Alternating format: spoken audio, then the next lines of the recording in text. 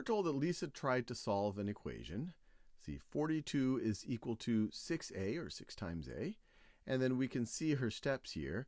And they say, where did Lisa make her first mistake? So pause this video and see if you can figure that out. And it might be possible she made no mistakes. All right.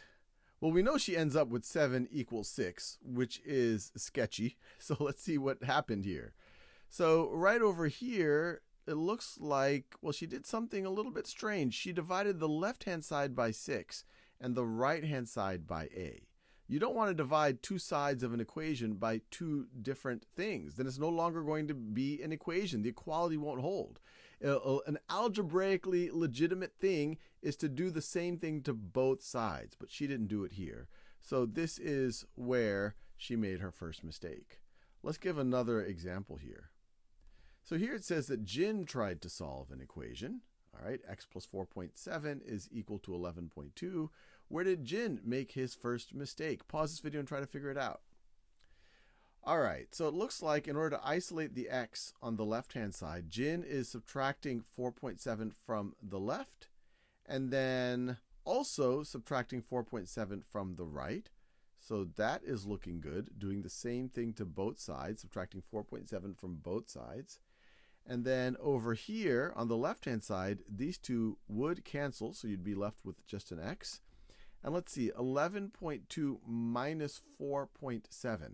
11.2 minus 4 would be 7.2, and then minus the 0.7 would be 6.5.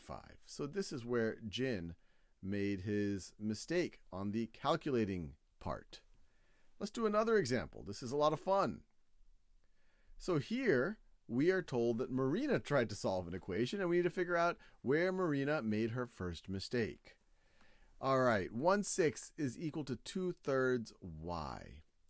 So the first step, or the first thing that Marina did right over here, is to multiply both sides of this equation by the reciprocal of 2/3, which is 3/2. Multiplied the left-hand side by 3/2, multiplied the right-hand side by 3/2, which is a very reasonable thing to do. We're doing the same thing to both sides, multiplying by 3/2.